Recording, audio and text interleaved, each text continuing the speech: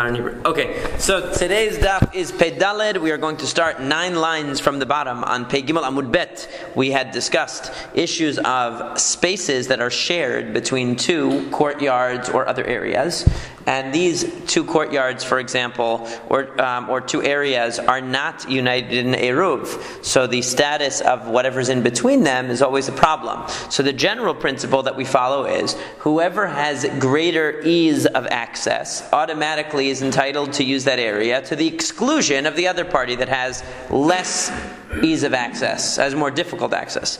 If they have equal access, they prohibit one another, and they cancel each other out, basically, or they overlap, and therefore nobody can use it. If they are fortunate, in the ideal case is that only one has the upper hand, in which case they can at least use it. Okay? So now we say like this. So we compared different situations. What we have is 3 categories. We have what's called petach, which means that you have direct access to whatever this middle area is. You have what's called zrika, which means that this area is above you. It's elevated, so your access to it is, so to speak, throwing. Okay, but it means to say you need to go up. Shilshul means you need to lower to get there. It's below you. So we know that petach is the most direct. If one side has petach and the other has any other form of access, whether it's from above or from below, definitely the one that has direct access on level ground is going to be the winner. Now, if they both have one of these indirect forms of access, they're going to be considered equal. Okay, if both of them have petach, the direct access, they're going to be considered equal. And remember, that means neither one can use it. So the question that the Gemara left, that we never took up yesterday because it takes us all the way through the next daf, so I didn't want to take it up, is lazeh b'shilshul v'lazeh b'zrika mai. So we know when one of them has direct access and the other one has one of the indirect forms, that the one with the direct access wins. But what happens when one is from the bottom and one is from the top? In other words, from one perspective, one courtyard or home has the shared access below them, and one has it above them. Do we assign one superiority in this case and say that winner takes all, or do we say that no, they're basically even, and therefore neither of them can use the space in the middle? And here we have a machloket. So Amar Rav says Shnehem Asurin. Rav says, you know what? They cancel each other out. Neither of them has direct access. One has from above, one has from below. Neither has direct access, so therefore they're both equal. They both equally don't have, and therefore they both equally cannot use the area because they have an equal level of access, which is partial, let's say, or difficult access, whatever you want to call it. Bikashe, they call it. Okay. Alternatively, Shmuel Amar notnino to lazeh b'shilshul, shazeh tashmisho benachat, ve'lazeh tashmisho bikashe. So, like, the idea is that, let's say you have a courtyard on ground level. Okay, and in the courtyard is a pillar, and then you have next to it a motel that has a second floor.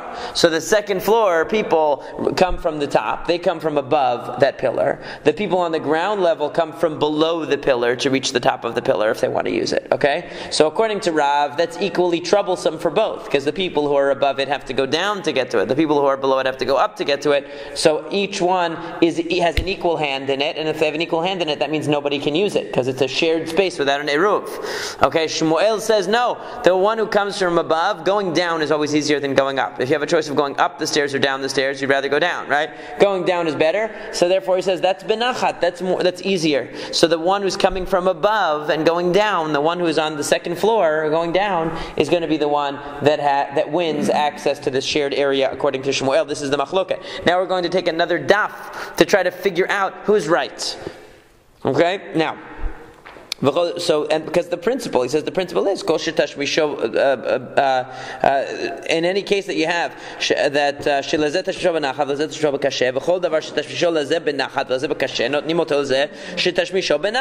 our general principle is that whenever you have one person who has greater ease of access than the other, you give it to the one who has the greater ease of access, period. So it should be a davar pashut, it should be obvious. Tenan, we learned in the Mishnah. If you have people in the courtyard and people on the mirpeset again is this elevated area, you could think of it as the second floor of an adjoining building, and they did not make an eruv with one another. So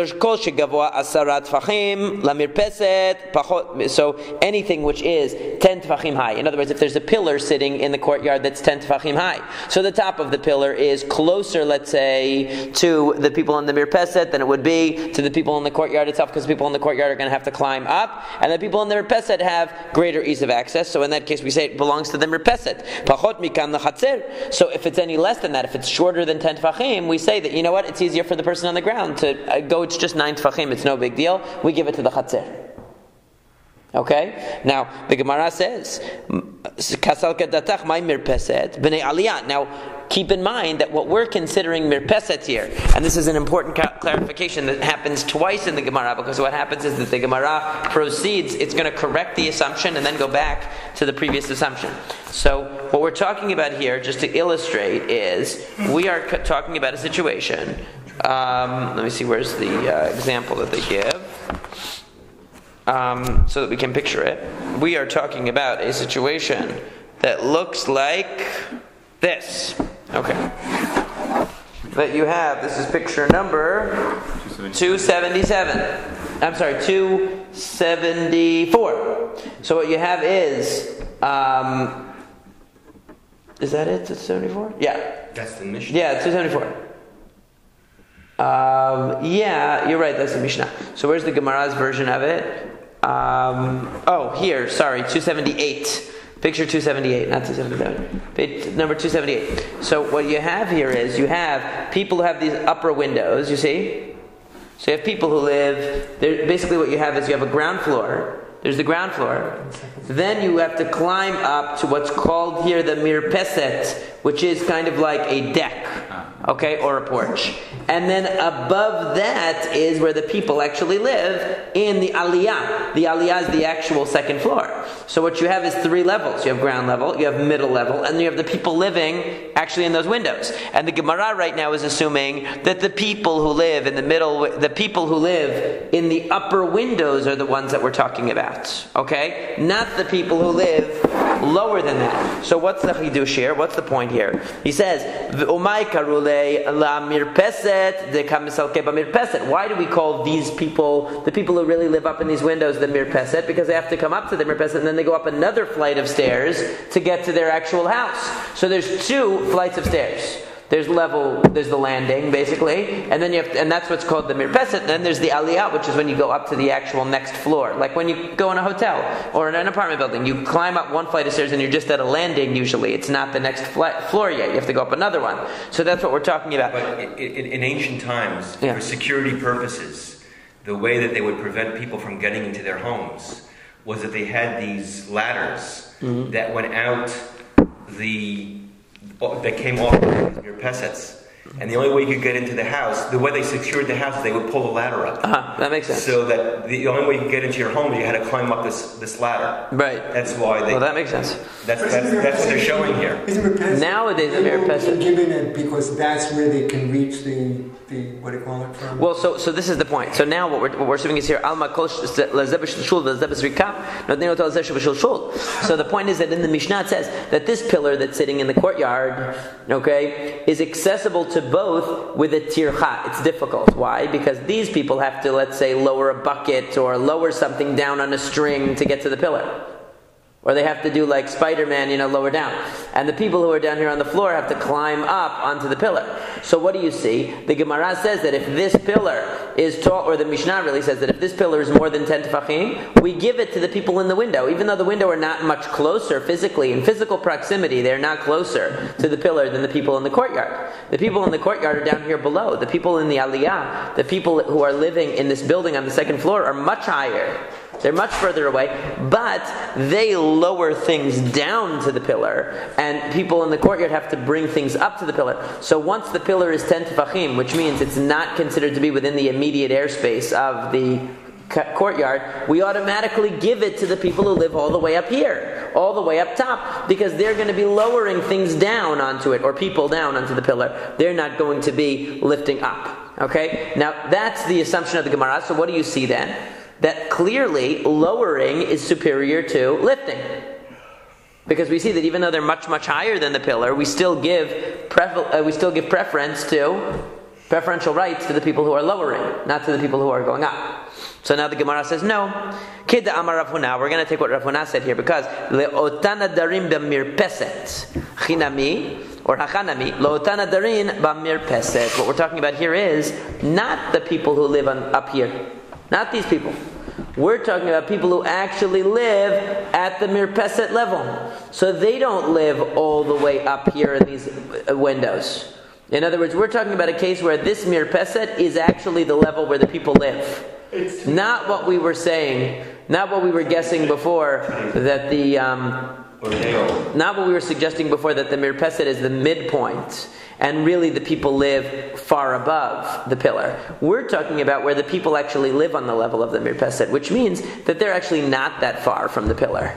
Like next to okay, they're right. So they're kind of right next to the pillar. The picture he's showing in 274 is more accurate then. Yeah.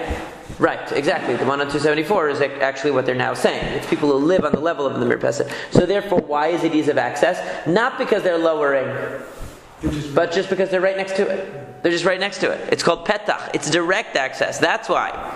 Not because it's indirect, but it's lowering, so it's better. But because it's direct, it's right next to them. So obviously, lowering an object. Any moving of vertical on the vertical plane is complicated. Okay, but if it's right next to you, that's called petach.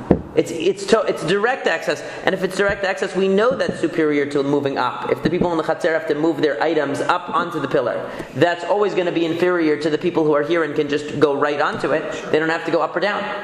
But it doesn't prove that going down is better than going up, because these people are not going down. They're actually at the same level as the pillar. Because we're talking about people who actually live on this level. So this kind of case, as far as the Gemara is concerned now, it doesn't exist. Right, that case doesn't exist. Exactly. So that case was what they thought, but it's not the real case. If that's true, what about the end of the Mishnah? It says that if the pillar is lower than 10 tefachim, it belongs to the Chatzer. But wait a second, Amai. Wait a second. Now, once we say that actually we're talking about people who live on this middle point, not people who live all the way up top, but people who live in the middle point. So even if this pillar is only 9 tefachim, it's still within reach of the people on the mirpeset. Because we have a rule that anything within 10 tefachim is called petach. Anything within 10 tefachim is called direct access. So that's why if the pillar is less than 9 tefachim from the ground of the Chatzer, the top of the pillar is still considered direct access for the people in the courtyard. And since the mirpeset is low, so it's also going to be within 10 tefachim of the top of that pillar. So that's equal access. So it should be equal access. It shouldn't belong to the Chatzer. They have equal access. So the Gemara says, that's right, you're absolutely right. Actually, what it meant was af lechatzer. It even belongs to the Chatzer. Once it's 9 tefachim in height, now it's equal access to both the mirpeset and to the people in the Chatzer.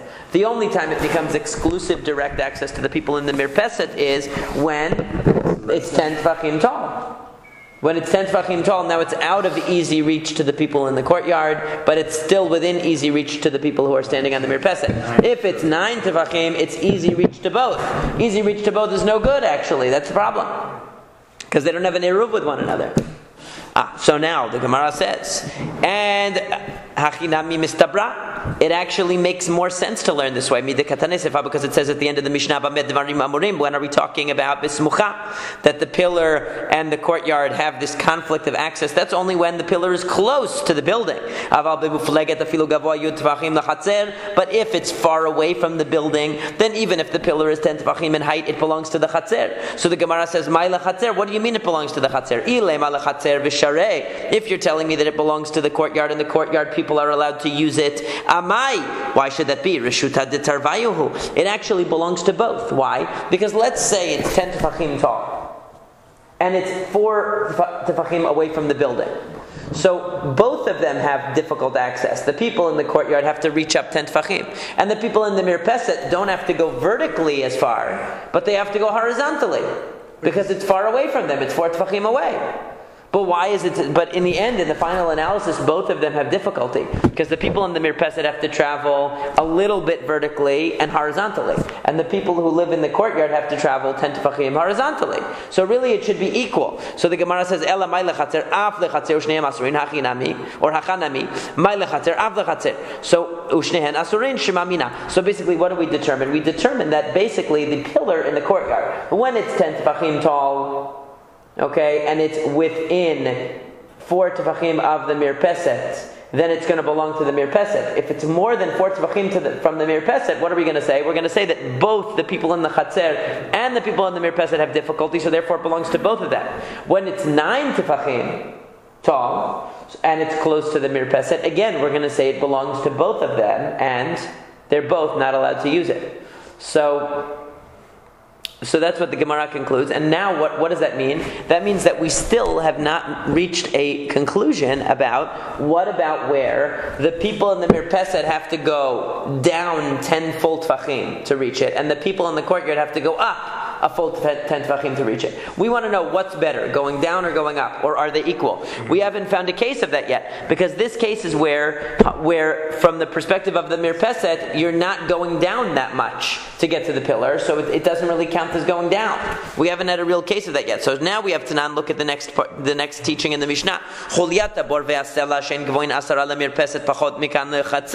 said that if you have chuliyat tabor, you have a pit, and the pit has an embankment, or you have a big rock, and it's 10 tefachim tall. Okay, the embankment around the pit is 10 tefachim tall, or the rock is 10 tefachim tall. Now, if it's 10 tefachim tall, it belongs to the mirpeset. If it's less than 10 tefachim, then it belongs to the courtyard. Okay, now the Gemara says, and now again we are discussing. The Gemara is saying is assuming at first. Why does it raise this at first? It raises this at first because at first it's operating with the assumption we started with, that we're talking about the people who are living up top in the building. And that's why Rav Huna says, Amar Rav Huna le'otana darim b'mirpeset. We are talking not about the people who live all the way up top. We're talking about the people who live on the mirpeset itself. So therefore, again, we're talking about a case where the mirpeset, from a vertical standpoint, is directly opening to this spot. So we don't learn anything about lowering yet. We don't have a case of lowering. And incidentally, as the Mefarshim explained, this was the original context of Rav Huna's statement where he clarified the case. That's why in the first time the Gemara brought it up, it said, Kid de Amar Rav Huna, like Rav Huna said about these cases, it's talking about people living on the mirpeset, on the middle point, not on the top. But it's brought out of order in the Gemara because the Gemara was following the order of the Mishnah, not the order of when Rav Huna actually said it. Rav Huna actually said it on this case, but it doesn't matter. The point is that we're talking about where the mirpeset opens directly. So if that's the case, so tenach sela bor ma'ikal memar. So we understand with the sela, we understand with the rock, but a pit. I mean, a pit. No matter what, you're going to have to go down. Right? Even if the edge of the pit is at an equal level with the mirpeset, the fact is the inside of the pit goes down, and we assume it goes down 10 tefachim. How could it be the edge of the pit is ground level? No, we're talking about a pit that reaches up. In other words, it's some kind of let's say a cistern or whatever above ground, or it's an embankment. Depending on how the ground is structured, it could be that there's an elevation there. So the walls of this cistern or whatever it is are 10 tefachim tall. So if I'm standing on the mirpeset, I see the edge of it right next to me. But the fact is, if I want to get what's inside, it's 10 tefachim down. So why isn't it a case of lowering? It should be a case of lowering. I'm going to have to lower my bucket down, let's say, to get the water out of there, if there's water in the bottom. So the Gemara says that we're talking about here, Amar Rav Yitzchak, Bereid Rav Yehuda, Rav Yitzchak, the son of Rav Yehuda, says, Hachababor, Melei Amayim Askinan. We're talking about a pit that's full of water. And since it's full of water, the top surface is within direct access of the mirpeset, because the water is 10 tefachim tall, and the top of the pit is 10 tefachim tall. So it's also at ground level or at mirpeset level. The water is direct access. Yeah. The only thing that's mirpeset level. That's what's in the pit. That's what's in the pit. Yeah. Right. So therefore it's not a case of lowering because the surface is at equal level with the mirpeset again. But then the Gemara says, but wait a second. Veha chasra. But it's going to lower when you take water out. So how can you say it's at equal level with the mirpeset? I mean, it's going to go down as you take water out. So the Gemara says again, Kevan de kimalia sharia ki chasranami sharia. Since when it's full of water, it's a permitted area because the surface of the area is level with the mirpeset. So therefore, even when it gets diminished, we continue with its original status and say it's level with the mirpeset. The Gemara says, but Adarabba, why don't you argue the opposite? Maybe we should say the opposite, that since we know that the fullness of it is only temporary because you're going to withdraw the water, so therefore we should say it's prohibited from the beginning. And it's not considered level with the mirpeset because really what you want is the water, and the water level is going to lower. So therefore, what do we say? That it can't be talking about water. We must be talking about a pit that is full of perot. It's full of something solid. And since it's full of something solid, it's not going to be lowered. But wait a second, but again, aren't you going to remove fruit from the pit? And it's also going to get lower, and therefore the surface is not going to be equal with the mirpeset. The answer is bativla. We're talking about tevel. We're talking about untithed produce that they would put in this pit, and they would leave it in this pit. And on Shabbat it's muktzeh, so they can't move it. So therefore, that surface is going to remain level with the mirpeset the entire time. If you want to jump onto that surface and sit on there, you could. Okay, I guess you could sit on the teva, right? Just for clarification, yes. Is that the whole business of why people want to use the tower? I mean, what's the advantage of having this tower, this column? And what is it for? Yeah, what are people going to do with it? I don't know what they. Or is it just trying to teach the concept? I guess it's more for the concept, but I'm sure that they had pillars that they used for things, but I don't know. Like you have today in parks, you have different structures people will sit on or they put things on. I mean, I don't know. Well, if they had the security system back then, like that would be another story, right? Medieval. But they were talking about a pillar in the chatzer, though. Right, but people might have left things instead of dropping your ladder down. Someone may have left something for you at this in an elevated spot that it's hard to get to. Could be. Could be. Drop the ladder down. I don't know what it functioned as. It could be multi-purpose. So dikanami, it's also a proof. Dikatane dumyad desela. Shimamina. That's why it teaches these two cases as similar to the rock. In other words, it teaches the case of the pit and the rock as one case. Now, if the pit is something where the content lowers over time, then it wouldn't be similar to the rock. So we see that we're talking about something that remains solid. Now, what's the point of inventing a case that's so unusual? It's to invent a case in which the pit doesn't lower. So therefore, we're not talking about lowering from the perspective of the mirpeset, because we're trying to not disprove, let's say, Rav's position. Rav says that whether you're going low or you're going high, it's the same.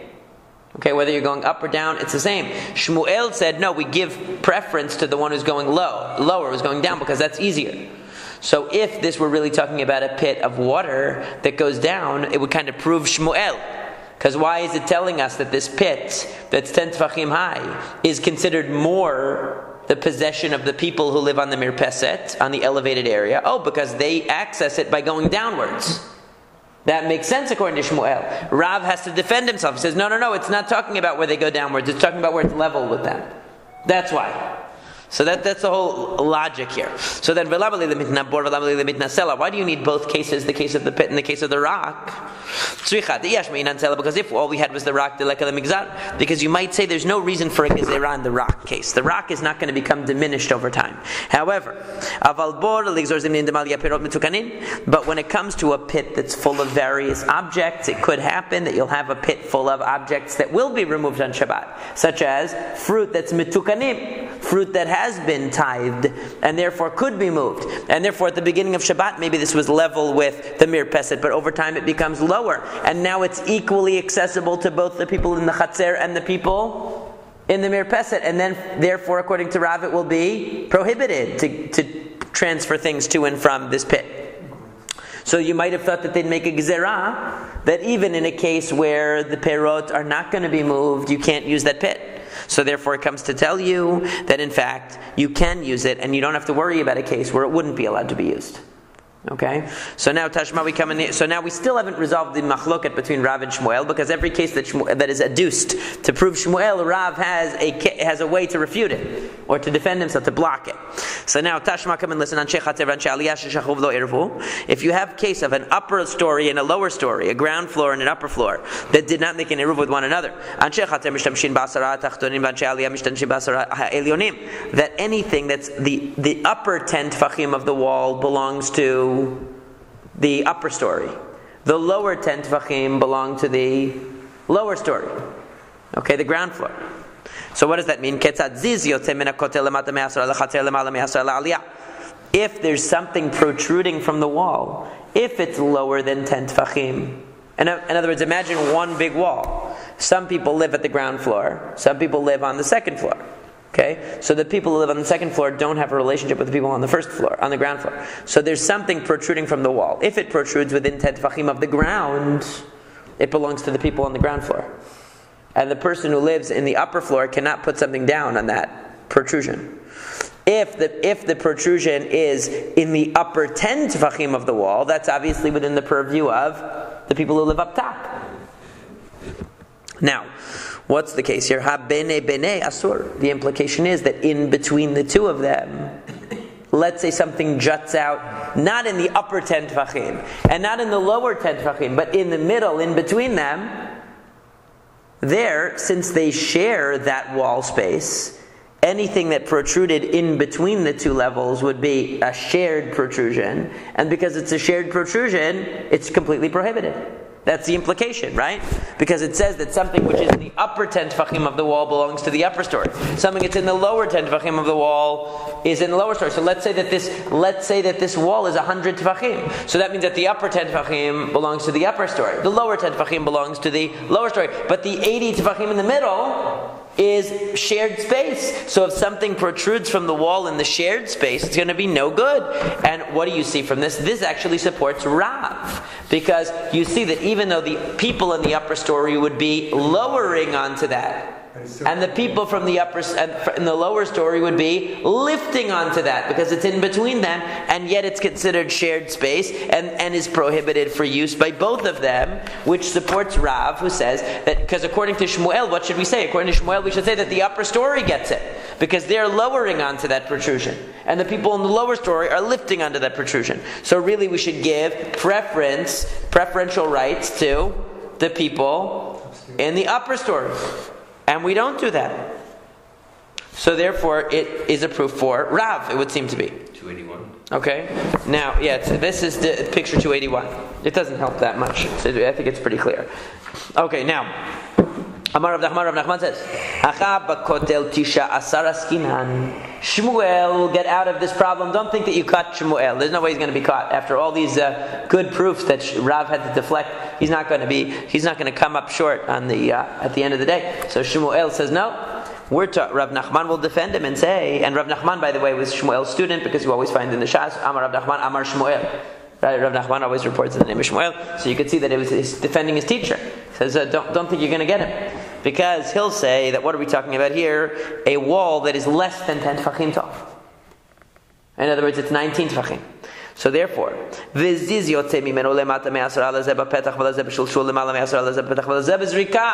and what ends up happening then?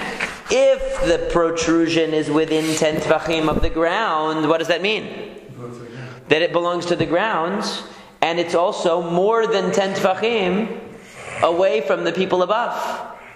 And if it's above, if it's in the upper 10 tefachim, that means it's 11 tefachim from the ground. In other words, there's no middle. There's no middle. It's only 19 tefachim. It's only 19 tefachim. So there's no middle. So that means if it's within reach of the people up top, it's by definition above the people below. And if it's within reach of the people below, it's by definition being lowered by the people above.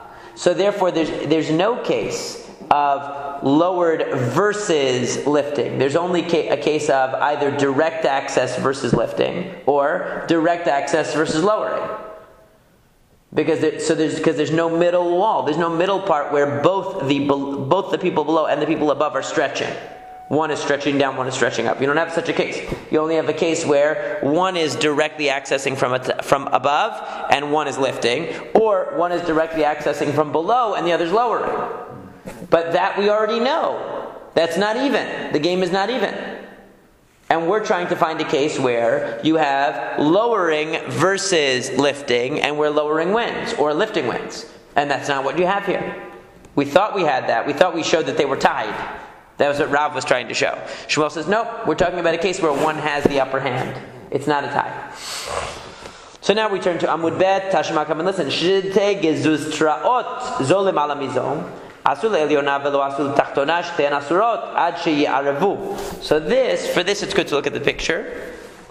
So what we're talking about here is a case where you have two gezuz traot. You have two protrusions from the wall, and they're over water. And what happens is that they want to. Now we know that there's a halacha that the water, the body of water is a karmelit, right? So we learned before that one of the tricks that you can do is you have this protrusion here. You have this kind of a platform, and the platform has a hole in it, and there's a sort of a you make four walls around a shaft. What? Like a shaft, exactly. You make like a shaft of four walls around that hole. And so now you lower a bucket within the airspace of that shaft. Now the shaft doesn't extend all the way down to the water, but it creates as if it's a Reshut HaYachid, and we imagine as if those walls extend all the way down to the water. So when your bucket goes down to the water and lifts the water out of the Karmelit, we're considering the entire thing to be a private space. So because the shaft has to be less than 9 tefachim. It has to be 10 tefachim and 4 by 4 to make a Reshut HaYachid. But we extend that Reshut HaYachid all the way down. Now, but here you have two platforms. You have somebody who's on a somewhat lower platform next to it, okay, and the one that has the hole in it is actually a little bit elevated. It's a little bit higher. Now they're not one on top of the other. They're one next to the other, with the elevated one being the one that has the hole and the one that has the bucket that gets lowered. Okay, and these two individuals don't have an eruv with one another, so we have a problem. Because if the person in the lower one wants to get water, he's going to have to draw the water from the one that's elevated, right? Because they're the one that has the bucket and they're the one that has the shaft created to be able to draw the water. Okay, that's illustration number 282. So what happens here? What's the relevance here? So the relevance is that what do you see? So the halacha is that if you have for the Eliona and not the Tachtona, Shtehen Asurot, they're both going to be prohibited. Why are they both prohibited? Because the upper one and the lower one don't have an eruv with one another. And yet, the upper one is shared space for both. Because the people in the lower one need to use the upper one to be able to draw water. So they both share that platform, and yet they didn't make an eruv. Now, the way that the people who are in the lower one are going to share it is by raising and lowering. Because they need to raise their bucket up to the upper platform and then lower it. Whereas the people on the upper platform just lower it. They don't have raising. For the ones in the upper platform. Say again? Why is it not permitted for the upper? Because they share the space now. Because they share that platform. Just from the mere fact that they have to use. Forget about the ladder because we're not up to that yet. We're up to that one. But the fact that they use it. Anytime you have a space that's shared, that two people have rights to use it. In other words, two people have an entitlement and they use it. So automatically you need to have an eruv chatzerot. And since they both share that upper platform, that they are sharing it because they use it. They both use it normally. So if there is, they don't need a ladder in that case. They both typically use it. No, Rashi explains. So Rashi explains that they both own that shaft. Okay, I forgot to mention that. Right. They both own that shaft. So they actually have rights to that shaft. Okay, but they're situated lower. So in order to use it, you're going to have to lift up. Okay, and whereas the people on the upper one are going to lower down. Now, if lowering down were superior to lifting up, then we should just say, hey, the people in the upper shaft win. Since they don't have an eruv, and we have to decide who has rights to this, the people in the upper shaft have easier access. Why do they have easier access? Because they only lower. The people in the lower position have to raise before they lower. Raising is inferior. So what do you see from that? According to Rav is right, because if Shmuel were right that just lowering is better than raising, so then we would say that the people in the upper position are the ones who are in a better place, because they just have to lower their bucket. The people who are on the lower platform have to raise their bucket, and according to Shmuel, that should make them inferior, because they have to raise. According to Rav, it works perfectly. Why is the platform prohibited? Because raising and lowering are both equally bad. So they both equally have difficult access. The people in the upper position have difficult access because they have to lower, and the people in the lower position have difficult access because they have to raise and lower. And it's all the same. I think it would be because they have to do more work. Lowering versus lowering. You mean quantitatively? So there's a sum total. Well, it seems, it's a good point, but I think according to Rav, he's basically saying once it's not direct, Rav's svara is like this. Once it's not direct, it's all the same. That seems to be the position of Rav. In other words, according to Shmuel, we look at matters of degree. Right? We say, well, this one, they're both difficult, but this one's less difficult because he's just lowering. This one is more difficult, he's raising. Or he's raising and lowering. Whereas Rav says, once you're not direct, it's all equal. And Rav says that seems to be what it is here.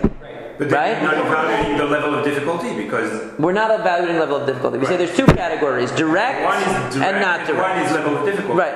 And that's where the disagreement is. Rav is saying there's only two categories. There's no matter of degree. You have direct access, or not direct, or it's trouble to get there. Right. We don't care if you're going up, down, spinning, jumping. I don't care. Right, it's trouble for both. Right. Whereas Shmuel will say, no. Even within indirect access, we make a distinction. Is it more indirect? Is it more different? So that's really the machloket. So what is this being brought to prove? This shows you that look, Rav is correct. Because we don't say that, well, since the people in the upper platform have an easier access and easier use, therefore we're going to say that they're more entitled than the people who have to go up and then down. We say that they're both equal. Even though one has to go up and then down, and the other one just has to go down. So the Gemara says no.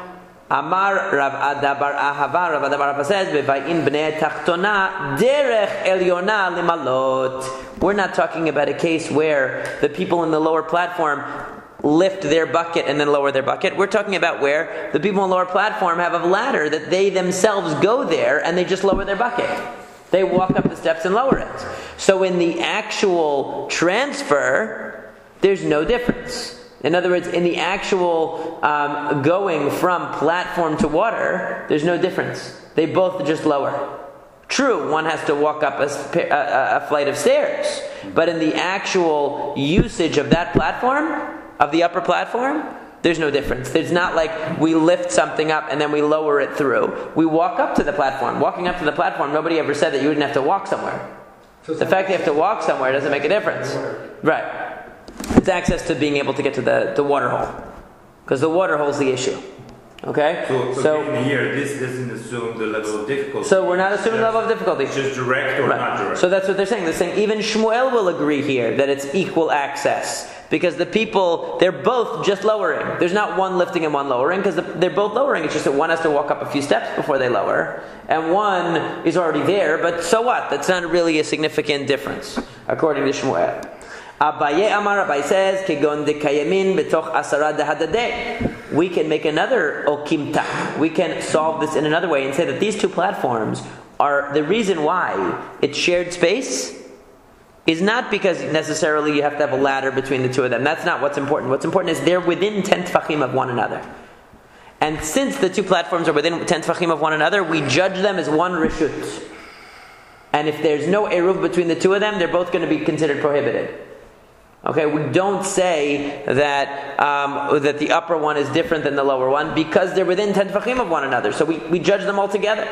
Velo mibaya kamar, and it's telling you a case of lo mibaya. It's not necessary to say lo mibaya asul tachtona v'lo asul elyona da asirei. Dekevan debego yud hadadei kayemin asrana hadadei. Ela afilu asul elyona v'lo asul tachtona sal gadatach amina. Kevan deleze benach v'leze bakashe letvei leze shitashmiyo benachat. Kamash malan. Okay, kevan debego asara kayamin asarana hadadei. So what he says is like this. That obviously when they made it for the lower one, Okay, in other words, when they made the access through the lower of the two platforms, okay, since they're within 10 tefachim of one another, okay, so certainly they're both going downwards, because the people from above are going downwards and the people on the lower one are going downwards. There's no question that they're going to prohibit each other. But the truth is that even if they made it in the upper platform, where one is having to go up and the other one is just having to go down, still, since they're within 10 tefachim of one another, we judge them all as one platform. Since the two platforms are not that far. It's not like one has to go up. It's not like from the lower platform you have to go up 20 tefachim. You only have to go up 9 tefachim, that's nothing.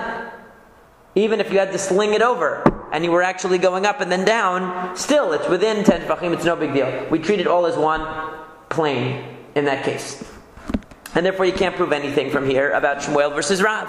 Because according to Rav will bring this as a proof. One is lowering and one is lifting, and that's why we're giving and yet we're not giving precedence to anyone. And Shmuel will say, no, the reason why is because they're right next to each other. So we don't look at a distinction between them at all. We don't care about that one is lifting and lowering. But in a case where there were actually two different places, then we would care. And now the Gemara tries to substantiate this idea that two planes that are within 10 tefachim of one another are judged to be the same plane. And Kihad Amar Rav Nachman, like what Rav Nachman said, Amar Shmuel, the name of Shmuel, Gaga Samuch L'Reshut Harabim Tzarech Sulam Kavua L'Hatiro. Sulam Kavua in, Sulam Aray Lo. So, so what we're talking about is a case which is somewhat complex. It might help. I didn't look at the illustrations. Rashi explains it, but probably an illustration would come in handy. Yes. So what you have is like this. You have in illustration number 285 a Reshut Harabim. That's where they always make the street with the little white dashes, which is anachronistic, clearly, and not to mention the clothing of the people. But but anyway, yeah, there's a street. Okay, so what you have is you have a mirpeset here. You could walk directly from the street onto this mirpeset, and from the mirpeset, from the platform onto the roof. It's a low roof. And then you go from the low roof you take a ladder up to the upper story. Okay, so basically there are from ground floor to a mirpeset, from mirpeset to this low roof. From a low roof you take a ladder up to your apartment. Okay, so the issue is that there's no way this is 10 tefachim. I mean, 10 tefachim is like 40 inches, right? Right. So 40 inches is like. Yeah. So right. Like, at this height, it's more like it's not. Yeah, well, it's okay. Maybe it's not to scale. That's what. Anyway, not to scale. So yeah. So the mirpeset, right? You wouldn't be able to jump easily. So it's 10 tefachim, let's say.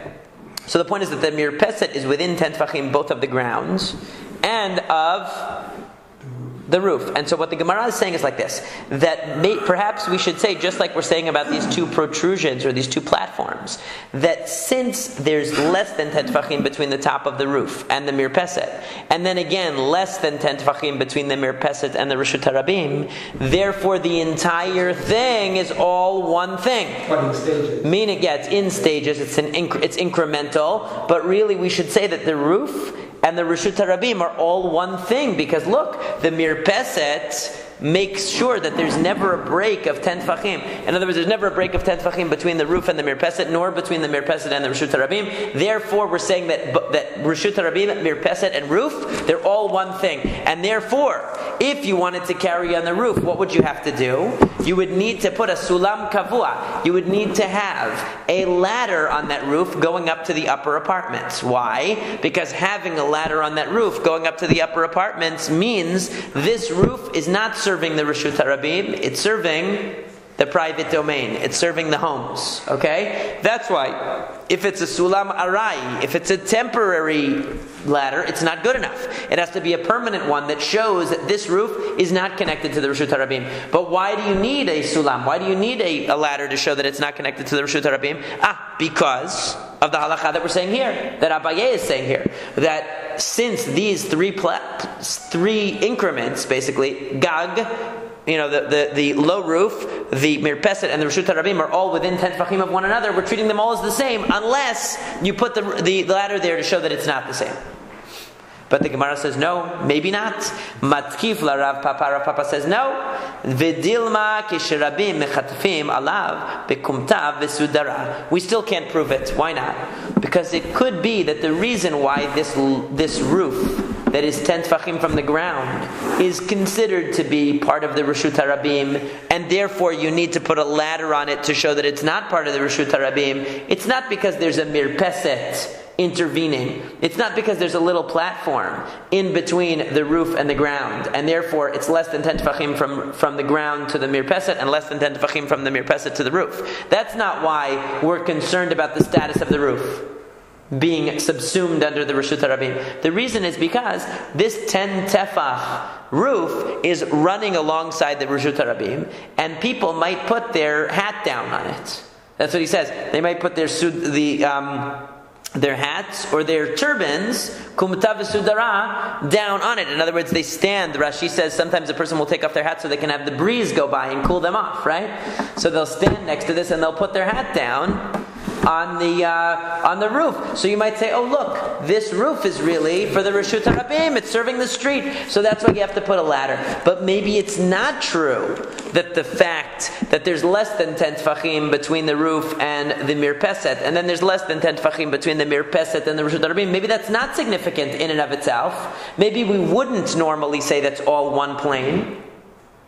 But it's because of the usage of the Reshut HaRabim, the direct usage of the Reshut HaRabim of this roof, that we're concerned and that we need the ladder to be there to show that the roof is not a part of the Reshut HaRabim.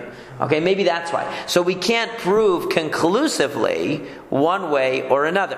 That would be like the kind of ladder that Ben told us about, though. Then that would work. I don't know if that would be the same. Yeah.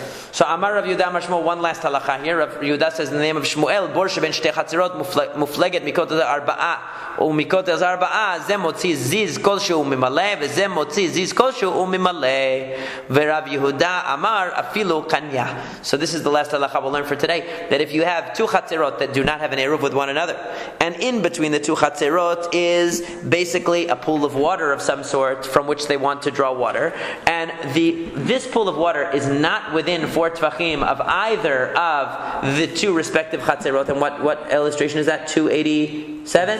287? It's not within 4 tefachim of either one, so it's difficult to access it from either one. So what you do is, you put a ziz kolshehu, you extend a small plank from your chatzer, and you're allowed to draw water from under the plank.